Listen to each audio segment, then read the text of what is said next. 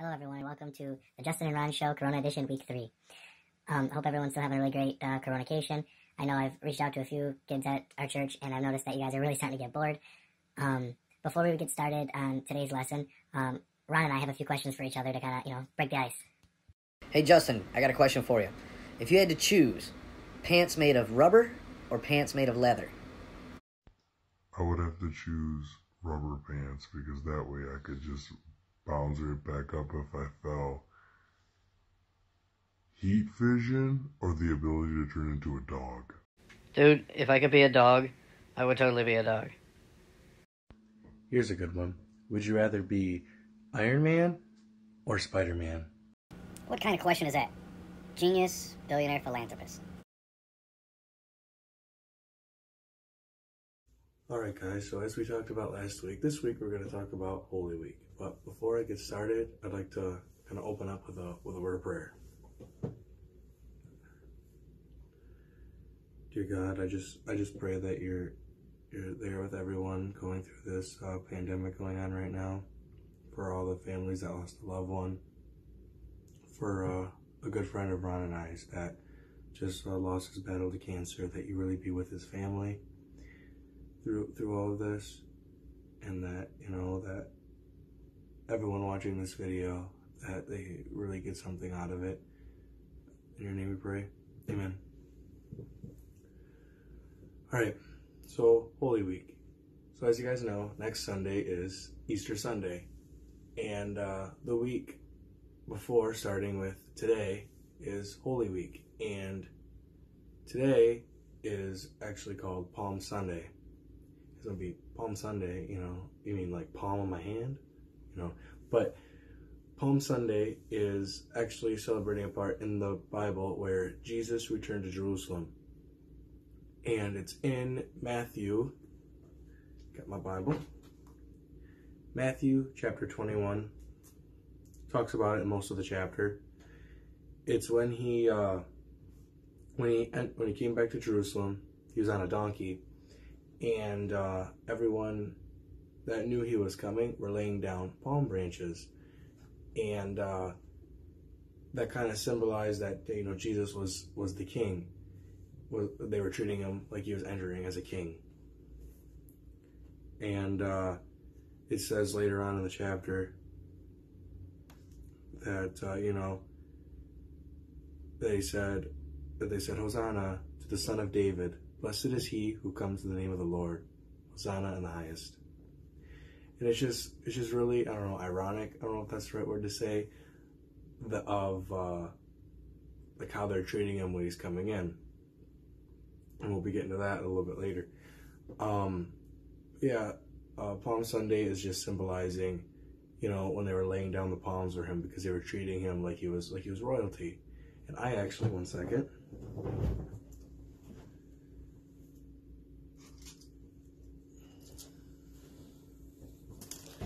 I actually have one. So I know our church has done it in the past. I know growing up Catholic, that we were given these all the time, and my family, along with many others, would kind of put them up in their house. I'd put it up, to kind of symbolize, hey, so you wouldn't forget, what Palm Sunday is all about. All right, now, fast forwarding a little bit later in the week, he's Jesus hanging out with his homeboys, and then we take it to pretty much the Last Supper, where Ron's going to talk more about that, but I'm going to talk about what happened a little bit before the Last Supper. Was Jesus, was in his room with all his boys, and he grabs a cloth and a bucket of water, and he comes up to his, I think it was Peter, don't quote me, and he grabs it, and he's about to try washing his feet, and he was like, no, you don't need to wash my feet, you're Jesus, you're the Son of God, I should be washing your feet. And Sorry for the brief pause. My phone fell. So again, talking about washing of the feet. Jesus said, or Peter was saying, why do you need to wash my feet? And then Jesus answered, and this is in John chapter 13. Unless I wash you, you have no part in me, or part with me. Then Peter said, not just my feet, but my hands and my head as well. Give me a whole shower. Then at that point, and then Jesus said, those who have had a bath need only to wash their feet; their whole body is clean. For you are clean, though not every one of you. Which he knew that someone was going to betray him. And again, Ron will be talking more about that. And not to get super into it, but he, the basic point of Jesus washing of the feet there was to show that even though, who he was, he still was able to get down and, wash their feet. And back then, they just had sandals, it was sandy, they didn't have this fancy, body wash to make their feet smell nice. Their feet were nasty back then. But he showed, that he was showing a whole bunch of humility there. And he was trying to tell his disciples, it doesn't matter, who's the best teacher or, who gets the most people. It's more about, being with the people. And I think that was the biggest point that he was trying to make there when he was washing his disciples' feet. All right, that's all I got for a 1,000-foot view on Palm Sunday and washing of the feet. It's up to you, Ron. Hey guys, welcome to the barn. Chuck and I are sitting here chilling. We are trying to stay extremely socially distanced, follow all the rules, trying to make sure that we are safe and that everyone around us is safe. So wanted to touch base with you. Thank you, Justin, for the great intro. We're going to talk a little bit today about the Last Supper. I like talking about the Last Supper. It's one of my favorite things, and I know we've talked about it a little bit recently in class. So for those of you this is a little bit of a refresher. We'll kind of get into that. But first things first, I wanted to start out by looking straight to the Word. This is found in Luke chapter 22, and you can read the whole thing in 22. It also gets into when Jesus is arrested in chapter 22 as well. But in the story of the Last Supper, Jesus tells them where to go and what to do and how to get it, where this place, like who to find a person is going to actually, it's kind of miraculous the way he says it. He goes, hey, you go find this guy carrying this jar of water and tell him this, and he will give you a room. So it works out pretty cool. And then after it's prepared, Jesus sits down with them and he flat out opens it up. And I like this right in verse 15 of Luke 22. He says, I have eagerly desired to eat this Passover with you before I suffer. So Jesus is looking forward to this dinner with these guys, and this is a ceremonial meal for them. This dates way back to, do you guys remember when we talked about Moses and we talked about all the plagues, and the final plague was the death of the firstborn Egyptian sons. So what happened was the Israelites put blood on their door, and the angel would pass over that house and not kill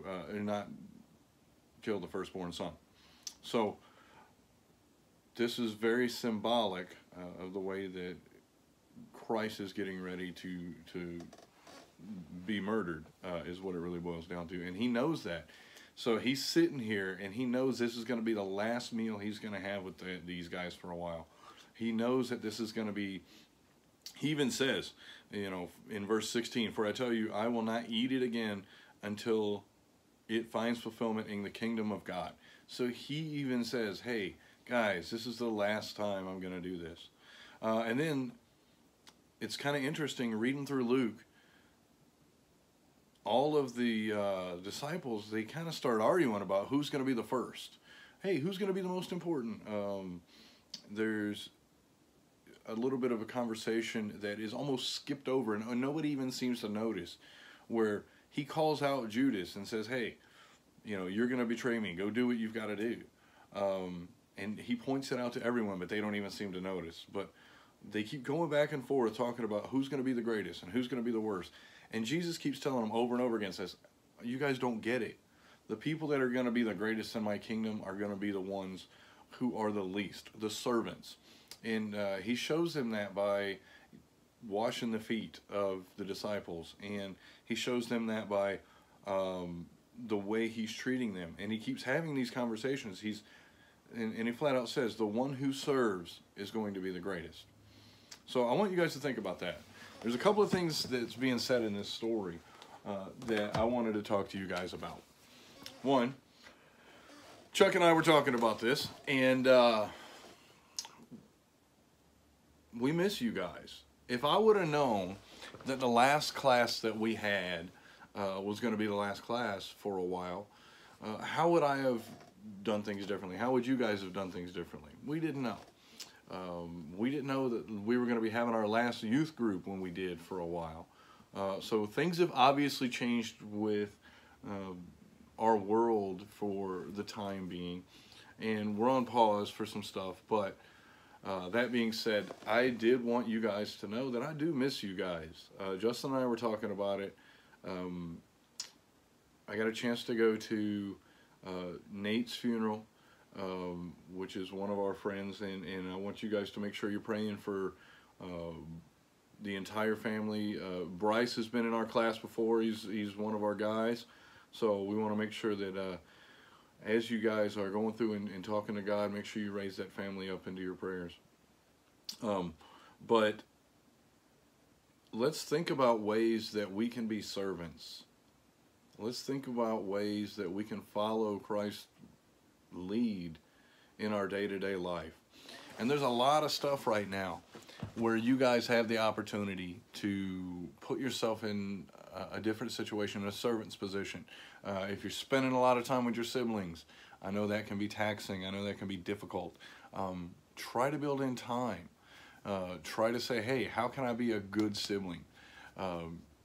But think about that. Jesus flat out tells us, says, hey, you know, if you want to be the greatest in kingdom of heaven, you got to be the best servant. And that doesn't mean prideful at all. That means just being, hey, what can I do? How can I express the love of Christ in my day-to-day life? And a lot of that is by actions. Now, the next step after the Last Supper, Jesus goes on the mountain and prays. Judas goes, and he has to go do his dirty work, so to speak. So after that, we get into... Hey, simmer down there, buddy. After that, we get into Jesus' death, the arrest, the trial. So we're going to step into that a little bit next week. And we're going to try to do it in a short period of time because, unfortunately, we have a very limited amount of time that we can actually record for. So, but you guys, I love you guys. We miss you guys. I hope you guys are doing great. And I'm hoping to get to see you guys on our Zoom meetups that we're starting to work on. So, saddle up, guys. It's about time for a couple of dad jokes. Justin, knock knock. Who's there? Cash. Cash who? I knew you were a nut. How did the ball of yarn get a job at the gas station? She pulled some strings. Ha ha.